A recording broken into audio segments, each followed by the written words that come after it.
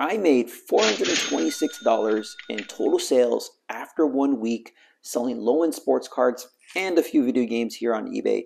And in this video, I go through the day-by-day operations, the day-by-day sales, and show you guys what cards I sold each day. And at the end of this video, we're going to break it down and see how much total profit I actually made. This is my daily grind. So today I've just sold the highest number of cards that I've sold within a day. And it's all thanks to just one buyer who went into the store and bought 32 cards. So what I'm going to do is we're going to go ahead and pick through the cards. I'm going to show you guys what sold, and we're going to get ready to pack and ship it and drop it off in the mailbox tomorrow morning. Here's my inventory box. This is everything that I have listed right now on eBay. As of right now, my store is still small. I have about 600 cards listed on there, and I'm constantly putting new cards in on a daily basis. Here are the cards that I just pulled out. We're going to go through them. These are the ones that I just sold today. And as you can see here, there's that big stack of cards that one buyer bought. And then here's a stack of cards that I need to take pictures of and get them ready and drafted to be posted on my store. But let's go ahead and pull through these cards here. These are all individual sales here. Someone bought this Zion Williamson Sophomore Stars. I sold a 1986 Fleer Artist Gilmore. I mean, it's off-centered, but I still sold it for like $5. Here's a Tim Duncan Fleer rookie. Sold that for $5. Here's a Pokemon card, Golurk V from Evolving Skies. Sold that for $2. Nice Mojo Rookie of the Year favorites from Bowman Chrome of Dylan Carlson. A 2000 Topps Derek Jeter. We got some WWE cards. This is a Topps Heritage Allen Ginter Bailey, and also Zia Lee. So those cards, all individual sales, each single buyers. And then this big bad boy here are the ones that one buyer bought. He bought this whole entire stack of cards from me, which helped make my highest day of sales ever since opening the store. So pretty excited. He bought a bunch of Jeter cards, some nice Durants, a 2022 Topps Mike Trout. Here's a 94 Fleer Ultra Power Nikki Shaquille O'Neal. You got a couple of these vanity plates, some more Jeter cards, Kershaw, another Jeter, a Griffey, more Jeters. So this guy just bought a whole bunch of Derek Jeter cards. There's a Dominance. First year select Mariano Rivera, Platinum Portraits Derek Jeter. This card was pretty cool. Shaquille O'Neal hologram, future MVP from Upper Deck. Larry Bird, Magic Johnson. Also bought some football cards from me. Josh Allen 91 throwback, some stargazing inserts here. Josh Allen and Justin Herbert. He also bought a Tom Brady as well from me. Unbreakable Silver. There's that Tom Brady I was talking about. So as you can see here, this guy just bought a whole bunch of cards. So I'm going to get ready to ship this out or pack it up and ship it out to him. Actually, ship out all these cards. So we're going to go ahead and go through that process. All right, so this is day 2 of my week's worth of sales. And today someone bought out a whole bunch of cards. They bought 15 cards off of me. And then not only that, on top of that, I ended up selling another 11 cards. So in total, it was 26 cards sold. So in terms of volume, in terms of the number of cards sold, we're doing quite well. Yesterday, someone bought a large order of, I think, like 32 cards. So it's pretty cool that cards are moving off the shelf, and I need to replenish more of my inventory. But right now, we're going to turn around, and I'm going to show you guys what cards were sold. All right, so these were the 11 individual cards that were sold. We sold Dylan Carlson Refractor from Bowman Chrome. This is numbered out of $4.99. That sold, I think, for like $5. Sold this Charles Barkley EX2000 for $5. Steve Nash Optic. I think this is 2020 Optic Express Lane. This is a Silver Hollow. Sold that for $1.50. Terrence Mann Rookie Mosaic for $1. Rapture Parallel of Donruss the Rookies of Alec Baum. 83 Topps Ozzie Smith base card. I sold that for $2. Ken Griffey 92 Topps. 93 Shaquille O'Neal. That's a second-year card. This is a pretty cool one. This is a Topps Stadium Club Matrix from 1990. I believe this is 96. It's Chris Webber, and then sold a couple of rated rookies. from 2020, James Wiseman and Cole Anthony. So yeah, these were the 11 single cards that were purchased. Now I'm going to show you the lot that one buyer bought that was of 15 cards. Okay, so here's that 15 card lot I was talking about. So this person bought 15 cards off of me. So that's pretty exciting. One big old bulk order. We got a 1990 Marvel MU or Marvel Universe Impel card of Spider-Man versus the Hobgoblin. He bought, what's this called? Most Valuable Comics card of the Amazing Spider-Man. This is number 129 with the Punisher. I think this is the first appearance of the Punisher. Pretty cool card there. 2009 SP Authentic Clayton Kershaw. 2020 Panini Flux of Trevor Lawrence. I think this is from Chronicles Draft Picks. Yeah, Chronicles Draft Picks. First Year Select Matthew Stafford from 2013. Silver Pack Nationals. This is the 1985 style from 2021 Topps Chrome. Juan Soto. I think this is 2006 Topps Chrome Drew Brees base card. Another first year select of Aaron Rodgers. Hot numbers insert of Dan Marino. First year select Peyton Manning. I believe this is Panini Illusions, the Sapphire parallel of Trae Young. Tracy McGrady featuring Kobe Bryant, 2007 Topps. Red, white, and blue prism of Larry Fitzgerald. Calvin Johnson rookie card. And another first year select of Drew Brees. All right, so day 3 is in the books, and today we sold a total of 8 items. As you can see here on the chart, I started this on Friday, March 11th, and we sold about $99 worth of stuff. All thanks to one guy who made one large order of like 32 cards. The following day, which was yesterday, we made $68, and then today we made $54. These prices are all before like taxes, fees, shipping costs. So obviously the total net profit will be a lot more less than what you see here. So I'm going to go ahead and show you guys what I sold. Okay, so these were the cards that were sold today. We got a Bowman's Best Dennis Rodman base card, Optic Hollow of Chris Middleton from 2016 Optic. We got a base Optic of Kevin Durant, a Silver Select Concourse of Jerry Rice. We got a white Prism numbered out of 149 of Markelle Fultz. This is the Concourse version, as well as a 2002 Topps Derek Jeter base card and an Allen Ginter Razor Ramon card from 2021 Topps Heritage. And the last item that was sold was a video game. This is Animal Crossing New Leaf for the 3DS.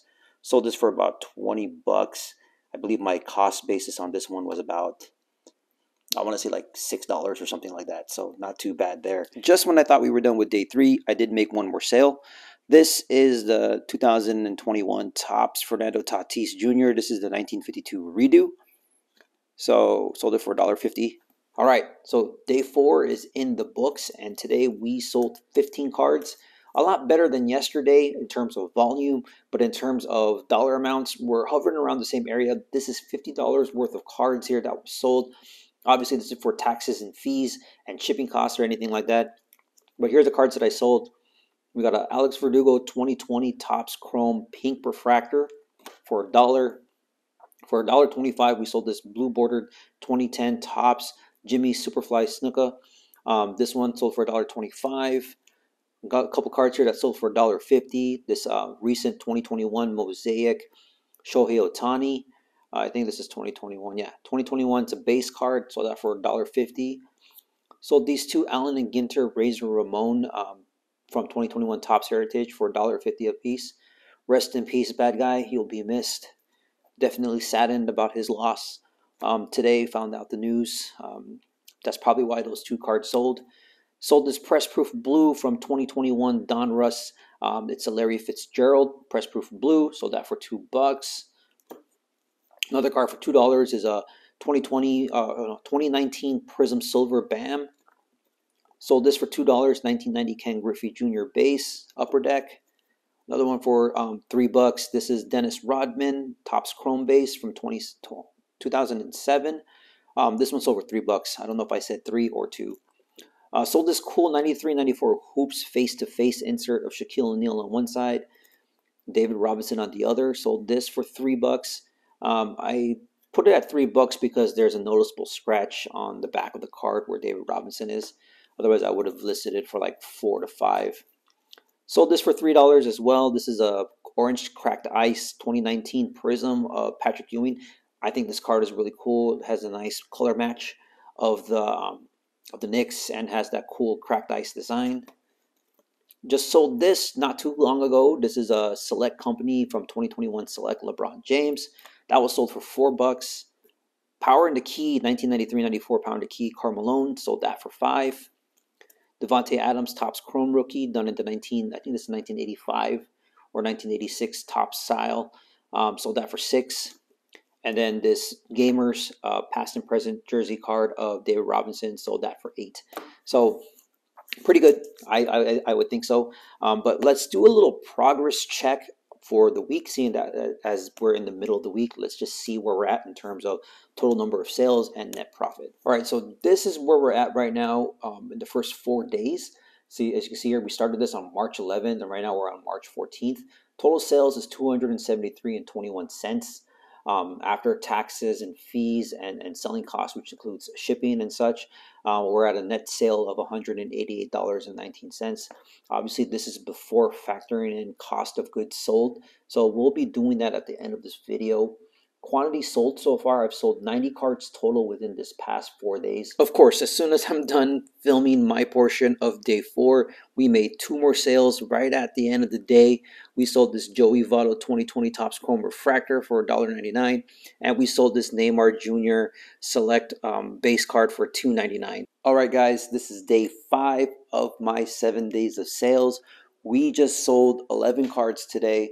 The day is not over yet, so I think if the last couple of days were any indication, we might get a couple of more sales trickling in at the end of the night.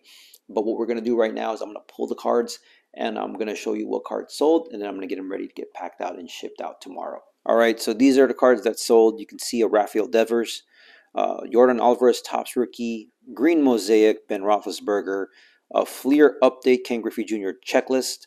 Someone bought this Karl Anthony Towns silver prism right after his 60-point game. Finally sold this LeBron James mosaic, silver mosaic card, the Elevate insert, for $6. Fleer rookie Tim Duncan, base LeBron, Topps Chrome variation Dennis Rodman. Finally sold this John Stockton Topps NBA at $50. That's been sitting in the store for a while. Bought that back in October of last year. And then sold this Ruby Wave or Red Wave 2020 Joel Embiid Prism Parallel. Day 6 is in the books. Well, I mean, for now it is. We're still early into the evening. Still waiting for a couple of more sales that might trickle in within the next couple of hours. But let's just do a quick rundown of the cards that sold. Tua, this is a Gridiron Kings rookie card. A Joe Burrow Leaf Touchdown Kings. 2014 Topps Tom Brady. Is that 2014? Yeah, that's 2014. 2020 Topps Chrome Mike Trout base. A Neymar Jr. Select. Playbook from Chronicles, Luka Doncic.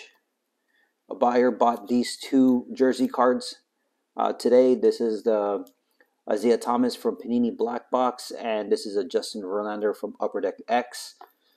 And then the last card that just sold not too long ago is a silver uncommon Topps Finest from 97 base card of Sean Kent.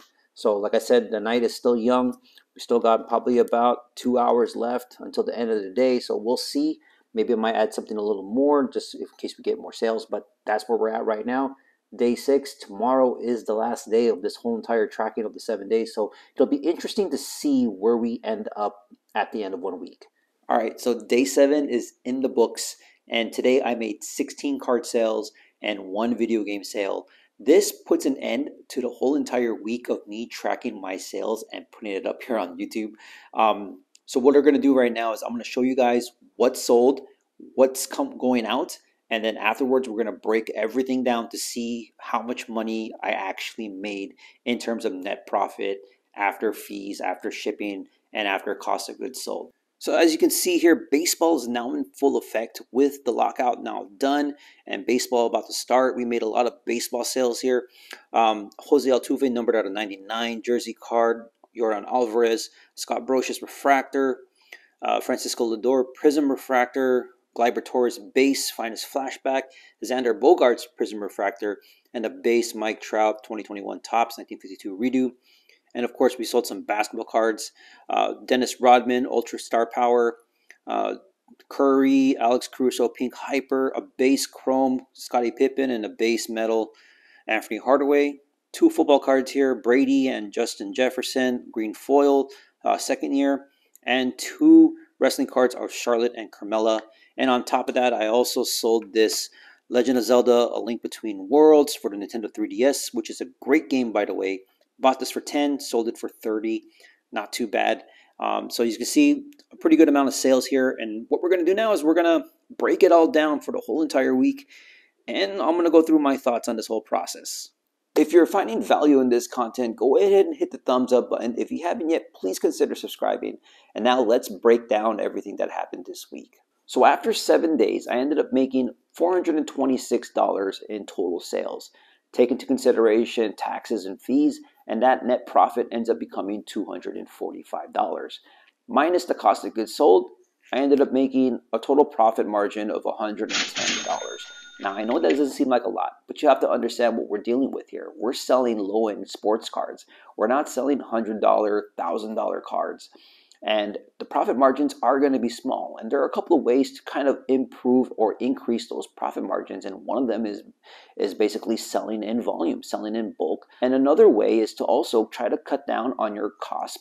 Your cost basis per card, whether you're going to a card show and buying out someone's value box or buying out someone's collection. For me, this is something that I like to do on the side to kind of help generate an additional stream of income to help fuel my PC purchases. And maybe one day I will jump into this full time. But in the meantime, for me, it's more about just enjoying the process. And this is a grind, and you really got to love the process in order to continue to see this through. I really do think that selling low-end sports cards provides great opportunity for you as a side business, as a side hustle, or even as a full-time business. If you want to know my reasons why, and you're new to this channel as to why I think selling low-end sports cards are great, then check out this video right here.